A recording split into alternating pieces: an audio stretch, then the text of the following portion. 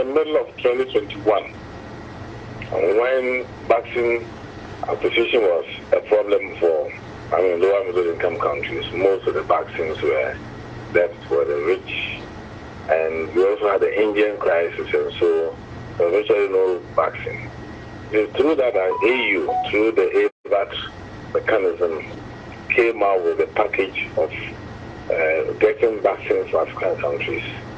And so Ghana, based on our gaps, we asked for 16.9 million doses to be delivered to us. But in managing vaccine and other logistics, expiry date and storage is extremely important. For the vaccine, it is the cold chain facility. Do you have enough capacity to store all those vaccines in your country? That's one. And if you have them, are you able to deliver them within the period of the expiry of the particular batch that you are getting? So the obvious thing is to secure the quantity you need, stagger the delivery based on space in your cold chain capacity, and that is why it's been staggered. Mind you, at that time too, we had about 20% of our needs being supplied by the COVAX facility.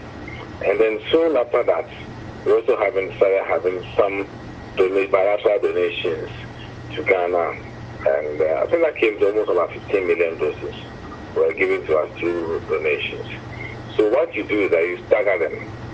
We have so far received 6 million plus. The last 1 million was delivered last week in anticipation of the current campaign. And so that's how it's been staggered to be delivered over the period that we needed. Otherwise, if we took all the 16, we will not be able to deliver them and they will expire.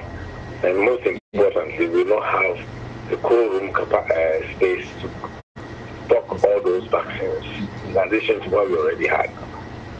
So we've not lost any money.